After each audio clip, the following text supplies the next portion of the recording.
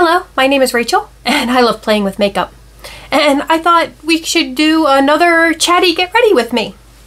So, today's story, I've actually debated how best to tell it and whether or not I even should tell it. And I know in my other Chatty Get Ready with me where I was telling an ex-boyfriend story, I talked about how I recently went on this trip to Philadelphia with some close friends, and these are people who have known me pretty much my entire adult life. And talking with them, they made me come to realize and accept, I need to accept that I am still suffering somewhat from some emotional trauma from a previous relationship, and it has been several years since this relationship has ended. Those of you who've been with me for a while know that I started my YouTube channel because I had just gone through a incredibly painful betrayal and breakup, and I started the channel as a way to distract myself from all that and, you know, try to learn new skills and just have something else to focus on. So that is actually, I guess, the story that I'm going to tell. Because like I said, talking with my friends, we talked about how since then, like, if I think a guy is hitting on me, I have a complete panic attack. Like, even if it's just in messages online, I'll get sick to my stomach, you know, my heart will start racing, I'll get upset, and half the time, if it's someone I don't know well, I'll block them. And if it's someone that I do know well, I'll tell them that I'm very uncomfortable and to please stop. And, you know, it's been over 2 years, and I only just finally went on my first sort of date, like just over a month ago, and it was with an old friend who I've had a crush on for a long time, so I thought it would be safe. And I did warn him ahead of time that I might not be able to handle the whole, you know, starting to date thing well. And yep, I did have a panic attack of sorts, small one, but still, I did freak out just a little bit, and I'm just not ready, to date again yet. I'm just not there. So I had to like, and when I was talking to my friends about all this, they're like, well, that's kind of the signs of some emotional trauma that you have there, and you really need to work on that. So I'm hoping that by, you know, telling this story, maybe I can work on that. And I guess for today's makeup, a little off subject here, I am going to be using these two palettes that I did get in BoxyCharms and I haven't tried yet. This Huda Ruby Obsessions palette and this Maven Beauty Cosmic Drip palette. And I'm going to actually swatch this one real quick. And this is what those colors look like, if I can get them out of the glare. They're very sheer and shimmery, so these are probably more like top coats. And the one I was thinking about using today is here at the top. It's the one that has sort of a red shift to it. And I'm going to swatch just a couple of these. There we go. And those are all super pretty. I have several of the palettes in the other color stories, and I really do like these palettes. So I guess back to the topic at hand. Now there is a twist to this story, so there is a like sort of, for me at least, it was an oh my god, I can't believe this is happening moment. And if you don't want to hear my ramblings about the relationship, I'm going to put a timestamp somewhere so you can just skip ahead to the twist. Just get to the for me, what was kind of like a whoa, I can't believe this is real life moment. And I completely understand if you don't want to hear me, you know, rambling about the relationship. And I guess I should have some disclaimers here as well. Obviously, I'm not going to use names, but if you know me, you'll probably know who I'm talking about. So I request that also do not mention names anywhere in the comments if you do happen to know who I'm talking about. No names, please. And I also want you to keep in mind that I'm still coming from a place of a little bit of bitterness and hurt. So I guess when I am talking about the relationship, keep that in mind. And I don't want to, like, I definitely don't want to demonize this person. I do not think that he is a bad person. I do believe that he treated me poorly, but I still think that he can be a good person and a good friend. Just things didn't go that way for us.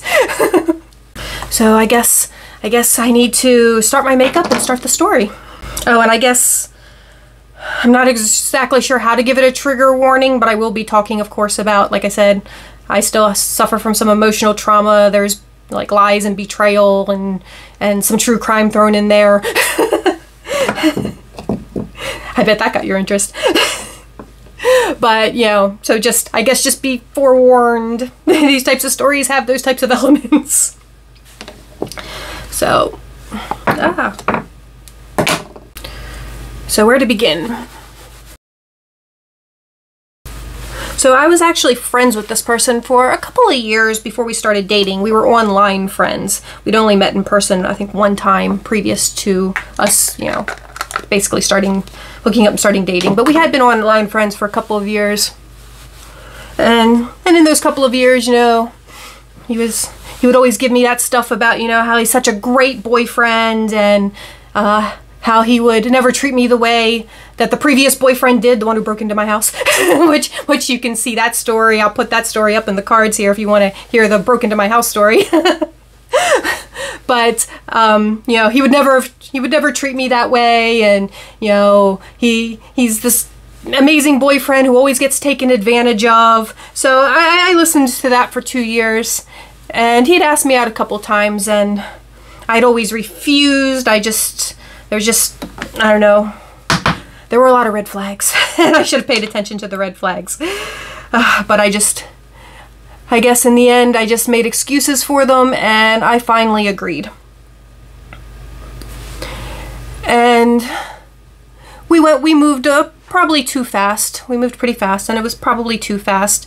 We'd only been dating for 6 months when we decided that we were going to buy a house together. Although, in retrospect, we didn't buy a house together. I sold the condo that I had lived in for 15 years, and I bought a house. But let this person have way too much say in the, you know, the decision-making process, because, you know, he contributed nothing towards the down payment, nothing towards all of the repairs that had to be done when we moved in, nothing towards the appliances and things like that we needed. He was basically, you know, in retrospect, he was basically just a tenant. And his friend, he did pay his rent on time. Well, he did pay his rent, but rarely on time. And a lot of the times it wasn't in full. He'd have to pay it in a couple different installments. So, you know, all that, of course, is red flags. But by then, those red flags are too late because I'm already living with the person.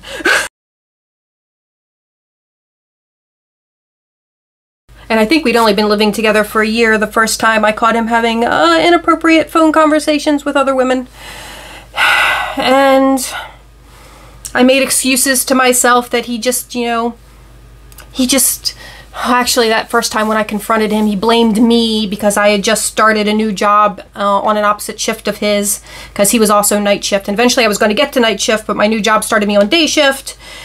And, you know, so we were on opposite schedules, and he was saying that I wasn't home enough and he wasn't getting enough attention. And I let myself believe that BS and just, you know, brushed it under the rug, and then made the excuse when he continued to do such things that he just needed the extra ego stroking.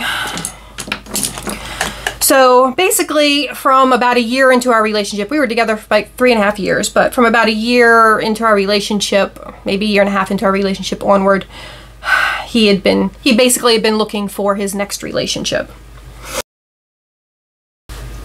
And you know, if you're constantly looking for that new connection, eventually you'll find it. And eventually he did find it. And he left me. And, you know,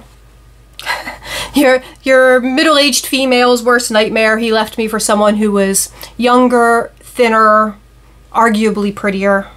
And to be fair, I had gained a lot of weight in the relationship. I guess I had let myself go a bit. And I've lost a lot of that weight since the relationship ended, but I still haven't lost all of it. So, I mean, I don't know if that's, I'm not sure if that was part of it, but I kind of feel like it might have been. I also feel like another part of it was, you know, when you're living with someone and you think you're building a future with them, you can't be, you know, constantly praising everything they do and stroking their ego. You have to be realistic at some points, and I think I wasn't necessarily, maybe I didn't word my criticisms in the best way, and I think he resented me for a lot of that as well. Now there's also the part where, I mean, I'm a fool, and I lent him a lot of money. And a large chunk of that money, not all of it, but a large chunk of that money was for a car loan, because he had bad credit and the best interest rate he could get was like a 20%. And, you know, I thought we were building a future together, so I didn't want him to have to pay 20% interest on a car loan. So I loaned him the money for that, you know, not a new car, obviously, a used car. And that was pretty early on in the relationship, and he never made payments on that like promised. So by the time that he left, he still owed the majority of that money. And what he did was he did turn the car over to me, but you know, at that point the car had depreciated significantly, plus the transmission was beginning to go, so I got almost no money back out of that. Plus there was some other money that he had borrowed from me that, you know, I just had to write off. He was never going to pay me back. So I lost a lot of money. So there was a lot of lying. Those last 6 months, he was showing incredibly obvious signs of cheating, you know, the sort of thing where half the time, if I was near him and he was looking at his phone, it wouldn't matter if someone texted him, but then every now and then there would be a certain person that texted him that he would like practically throw the phone across the room to make sure I avoided seeing whatever that was. So, you know, just things like that, very obvious signs of texting. And there towards the end of the relationship, he'd also say things like he couldn't post pictures of the two of us on his Facebook because, you know, it would cause drama. And it's like, how would it cause drama to post pictures of you and your girlfriend who you, you know, supposedly bought a house with on your Facebook, unless there's other people who also think they might be in some sort of relationship with you or have the opportunity to be in a relationship with you. God, I don't want to get too far into the weeds here. I don't want to talk too much about, you know, all the negative stuff. There was a lot, but I just wanted to give you an idea of, you know, why I might be so, you know, emotionally still hurt by the whole thing. A little bit of emotional trauma. My trust was just completely destroyed and devastated. He lied, he cheated, he screwed me out of a lot of money. I have no trust left. I mean, and this is a person who always told me that, you know, he was different because he was so honest and so trustworthy and he was a responsible adult. And these were all the things that he led me to believe before, you know, and like I said, I ignored red flags. So it's my fault too. But before I, you know, jumped into this thing, and I thought it was it. I thought this was the relationship. I thought this was the person I was going to spend the rest of my life with because he had told me he knew what he wanted and this was what he wanted and that's why we were going to buy this house together and it was for real and forever and blah blah blah, and I fell for all that bullshit. Sorry. So anyway, so he did finally, like I said, he did finally meet someone and he left me for them. And I will say that relationship only lasted a year. And she did eventually, she actually left, like, she was even further, like, I had moved several hours away from where I was to be with him. He convinced this woman who was like 12 hours away to move 12 hours away from her friends and family for him. So, I mean, he can be a charmer, that's for sure. But like I said, after living together, I think they only lived together for like maybe 6-8 months. I'm reasonably certain she left him. I guess it's possible he left her, but I'm reasonably certain she left him. You know, after moving all this way for him. It's just, so not only was she younger, thinner, and arguably prettier, she was also smarter because she caught on to his BS really quick and didn't make excuses for him and put up with it. So anyway, let me get into this makeup thing because I've totally forgotten to get into this makeup thing.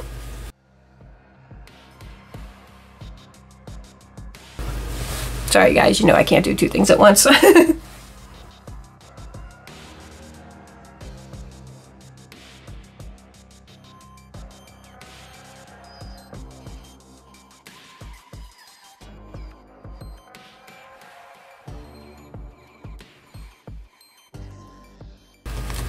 I'm gonna go clean up some fallout. I'll be right back.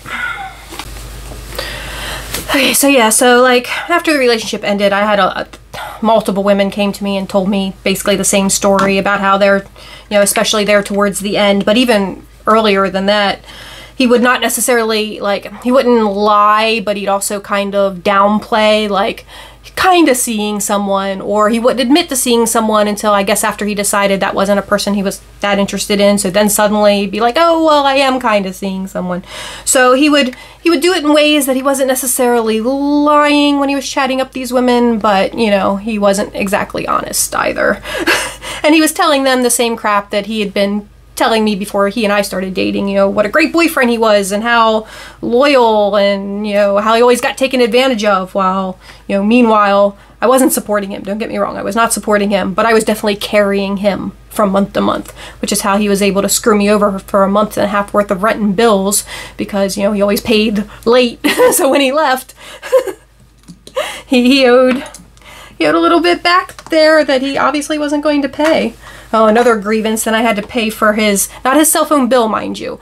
We had purchased his cell phone on my credit, the physical phone, and we couldn't get that removed from my bill, so I had to pay for that for a full year after he had to be reminded of that, you know, every month. I would see that extra $10 charge for that phone on my bill for a year. So yeah, just the irony of him, you know, claiming how he gets taken advantage of while he screwed me over on all this stuff.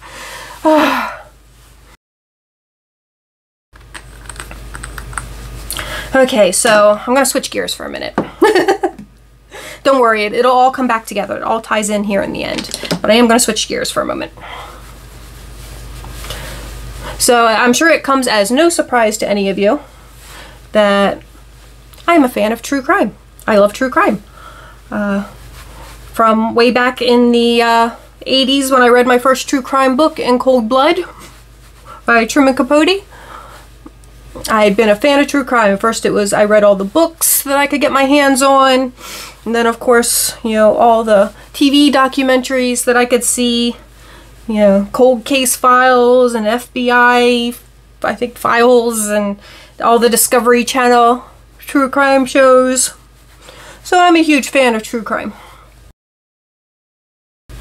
And there was this one particular true crime case that I had actually seen the episode. It was a Discovery Channel episode, and on the Discovery Channel, it's no longer, I actually saw it on YouTube a few years back, but it's no longer on YouTube, but you can still find it. It's Discovery Channel. It's the title of the episode, I forgot which series it's from, but the title of the episode is Bourbon Street Blood Bath. And Bourbon Street Blood Bath is about these goth kids who pick this guy up at a bar in New Orleans called The Dungeon. And if you've ever been to New Orleans and you're a goth, chances are you've been to The Dungeon. I go to The Dungeon just about every time I'm in New Orleans. So, you know, this true crime case resonated with me because, you know, like I said, they pick up their victim at a place that I go every time I'm in New Orleans. And they're goth kids. That always fascinates me. And I'm not going to get too much into the crime, but like I said, it's these goth kids pick up this guy at the dungeon and go back to his hotel room with him, and in the end, the gentleman ends up dead. And the two goth kids that were most responsible out of the three that were there in the room fled the state, but eventually they were caught up with and, you know, sent to jail. So like I said, I had seen this true crime case, and I'd actually told my ex about it. I distinctly remember that because it was a period of time where I was unemployed. I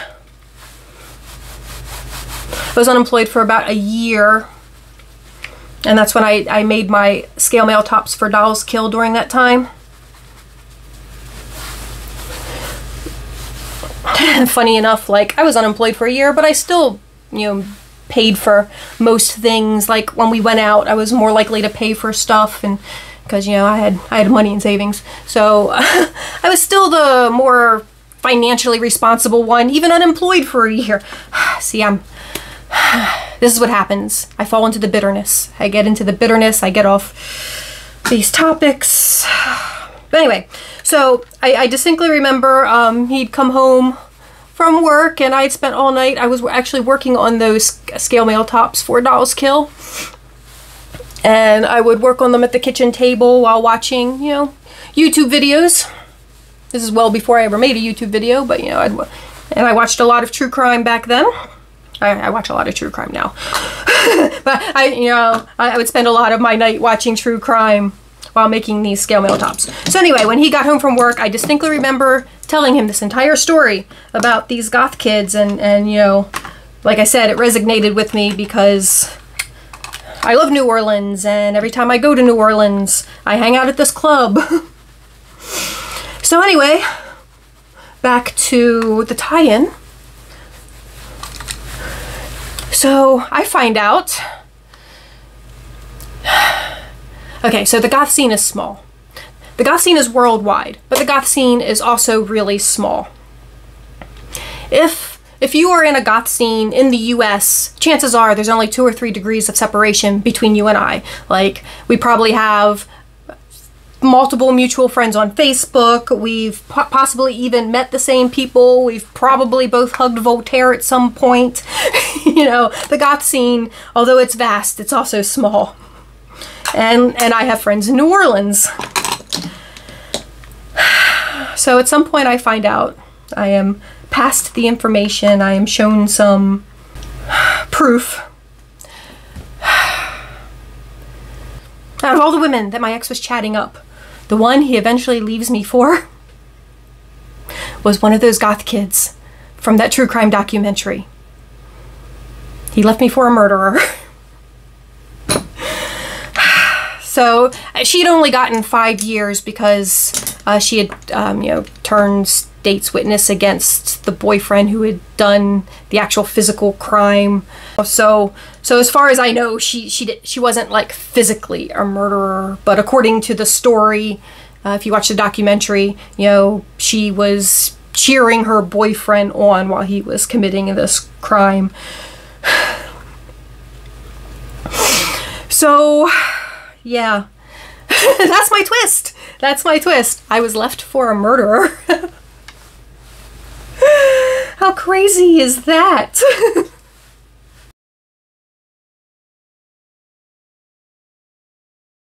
And, you know, what makes it even crazier to me is, like I said, I told him all about this story. And honestly, I don't think that the two are related. Like, I don't think I told him the story and he sought out this person. I just think it's this huge coincidence. I doubt he ever even made the connection. It's possible he doesn't even remember me telling him that story because, you know, to be honest, he didn't listen to me a lot of the time when I was talking. He would definitely, you know, zone me out. But do my eyebrows, I'll be right back. But anyway, how crazy is that? How crazy is that I foreshadowed who he would leave me for? And that was the part that blew my mind. I foreshadowed who he would leave me for like a year and a half before it happened. It was just the wildest moment. Like, and I have absolutely no, you know, animosity towards the woman. She didn't know me. She had no, you know, obligations to me. And I know the lies he tells. I fell for them myself. So I have absolutely no, you know, like I said, nothing against the woman involved. And you know, the crime happened in the early 2000s, so I'm sure that she's suffered enough for it and paid her price and all of that, but it's just still just, whew, just blew my mind when I found that out.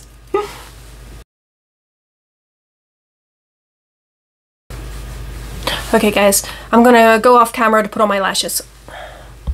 Okay, so the only thing I think I have left is my lipstick. And so I guess the epilogue to this story, like I said, they only lasted the year, and he actually claims that she had physically and verbally abused him. And I will say, if that is true, the part of me that still cares, because unfortunately there's this part of me that I just can't kill, that still cares. Feels really bad for him. But then the more bitter, vindictive part of me can't help but to think, karma. Maybe karma is a thing. And, you know, I feel maybe a little bad thinking that. But hey, you know, like I said, I don't believe he treated me well at all. I think that he was very unfair to me. And I did try to make amends at one point, and I told him all I wanted was just for him to just admit that he treated me poorly. And he gave me the if excuse. And if you guys know what I mean. There's nothing worse than the if apology. I'm sorry if I hurt you. I'm sorry if I treated you poorly. You know, that's him saying, I'm sorry that you feel this way, but I don't believe I did it. You know, it's like, there's no if about it. You did treat me poorly. You know, you did screw me out of a shit ton of money. And to me, that's like, where's the integrity? You know, if I owed someone a lot of money like that, I would have found a way to make that right. But I guess he felt vindicated enough just by turning the much depreciated car over to me. But there was still plenty of other money, even if we don't count that he screwed me over on. Another little thing for me to bitch about, that last Gothic cruise we went on, which I lent him the money for, and he of course never paid me back on. You know, we were both, I don't know if you know how cruises are, but you get this little sign and sail pass, and then you use that for everything that you purchase on the cruise ship. And of course it was hooked up to my credit card because, you know, he doesn't have a credit card, he just has a bank card. So he was tipping the very pretty blonde, I think she was Russian waitress, $20 per drink. Now mind you, tips are already included because we had the drink pass, and tips are already included, and then on top of the tips already included, normally tip $1 or $2 extra. He was tipping her $20 per drink on my credit card. And of course, you know, like I said, I never got paid back for any of that.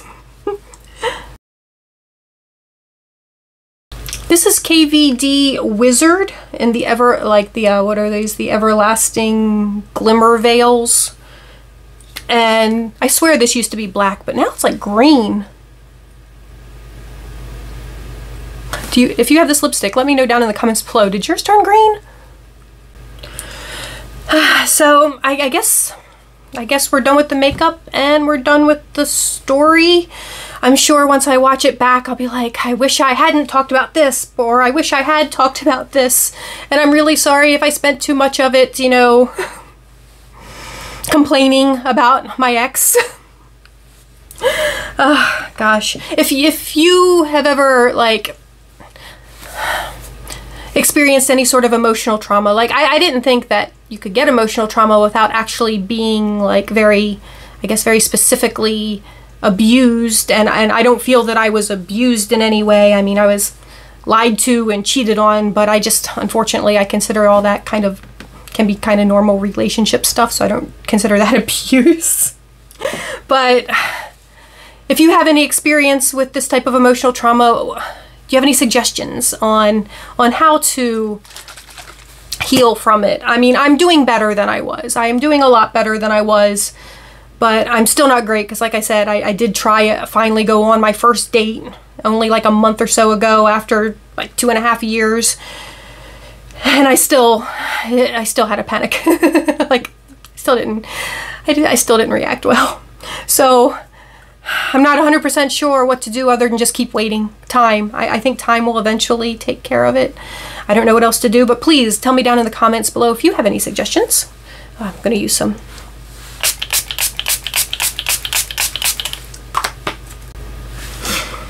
And let me know down in the comments below what you thought of this story. Like, I don't know, just like I said, I don't want to demonize him. I truly believe he is not a bad person. I just feel that he got himself in over his head with too many promises, and he just couldn't, you know, deliver, and had his own panic attack, as it were, and just threw it all away. And that could just be me making excuses again, but I don't believe he's a bad person. I do think that he can be a good friend. He was a good friend to me before we had started dating. So I believe he's a good person. Things just went horribly wrong. And unfortunately, I'm the one who, I guess, suffered the brunt of it. But again, I'm sorry for rambling on about all this. I hope I didn't overshare. If you feel like, let me know if you feel like this is even inappropriate for me to share. Like I said, we're not friends. As far as I know, he doesn't watch my videos. He's never going to see this. I guess if he does see this, thanks for the emotional trauma and the content, I guess. But I don't think he ever will. And I don't know, just tell me what you think below. Should I maybe was this video a bad idea? I'll be honest, I was very nervous with sharing it, but I feel like talking about it, saying these things out loud will help me heal, if that makes sense. And I'm not sure if I should have done it so publicly, but again, like I said, no names. But I don't know. Let me know what you think down in the comments below. And thank you guys so much for watching and putting up with this incredibly long rambly video. I'm probably gonna have to cut a lot out of it. I'm probably gonna be like, oh, too much oversharing. But we'll see. Hopefully this isn't too terribly long. Thank you guys so much.